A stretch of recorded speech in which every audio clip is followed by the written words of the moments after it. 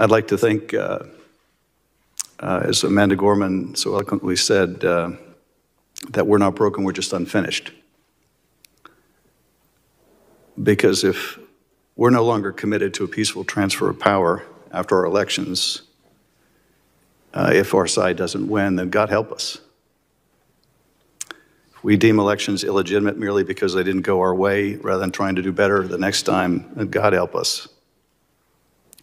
And if we're so driven by bigotry and hate that we attack our fellow citizens as traitors, if they're born in another country or they don't look like us,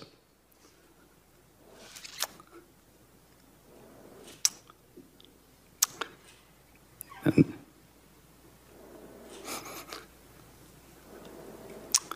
God help us. But I have faith because of folks like you.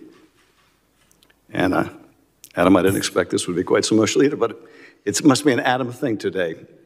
But I'm so grateful to all of you. And with that, Mr. Chairman, I yield back.